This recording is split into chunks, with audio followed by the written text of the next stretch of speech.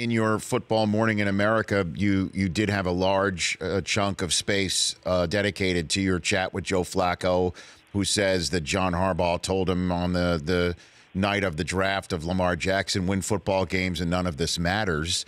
So that's all well and good, but Lamar Jackson has to be out there on the field. And as much as they're Instagramming out videos of Lamar Jackson throwing the ball to Joe Flacco, I mean, that's not what's going to lead Baltimore to the promised land. It's going to be Jackson making plays, even though he says he still wants to be a quarterback. To me, that's the story coming out of the draft, is how that is actually all going to be able to be put into reality, not just practice by the Ravens. I still don't know how they're going to be able to split that ball up, Peter.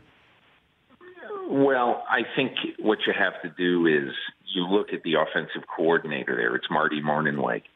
And you look at what Marty Mornhinweg did when he was in Philadelphia and the Eagles signed Michael Vick in 2010, I think it was. The Eagles signed Michael Vick, and they had to find a way in that period of time to make Michael Vick a factor in those games.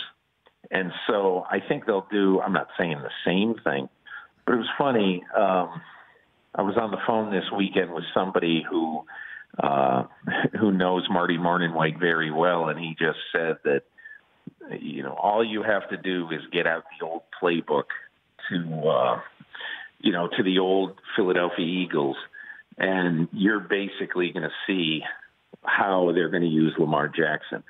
Same kind of plays that they used with Vic. So I'll be interested to see that. I think we all will be. But look, as far as I'm concerned, the Baltimore Ravens had become one of the most boring teams in football. No doubt. And boring also translated to losing. They're 41-41 in the last 5 years. Something had to be done. I think they made the right move. I love them. I love the pick of Lamar Jackson. The Rich Eisen Show, weekdays at noon Eastern on Audience.